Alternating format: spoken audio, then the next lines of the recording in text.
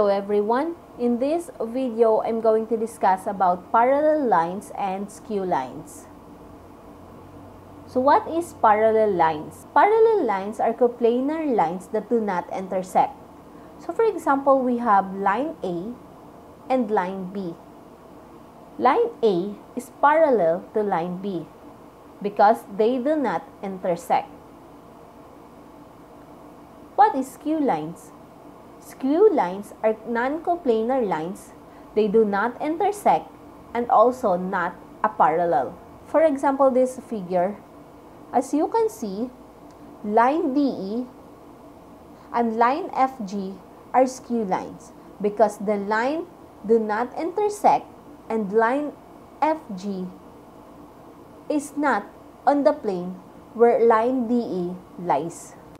Now to understand it further, let's try this. Using the given figure, complete the given statement. Line segment AB is parallel to,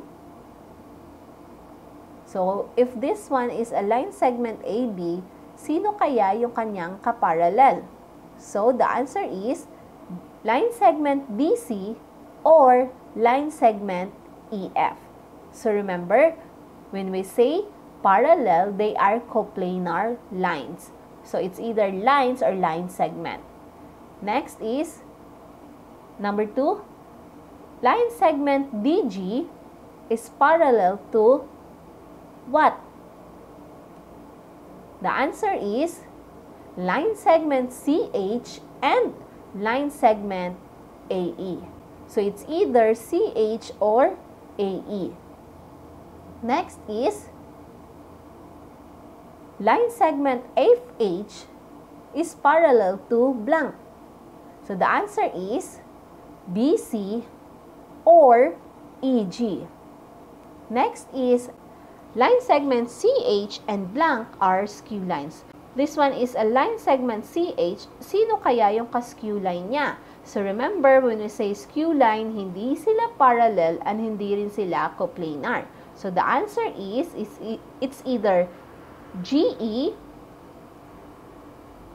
or AD or DA or AB or EF.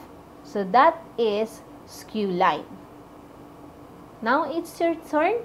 Name all the parallel lines and skew line found on the figure. If you are my student, please answer it in your notebook. If not, try to answer it and write it in the comment section. Next lesson, transversal. Thank you for watching.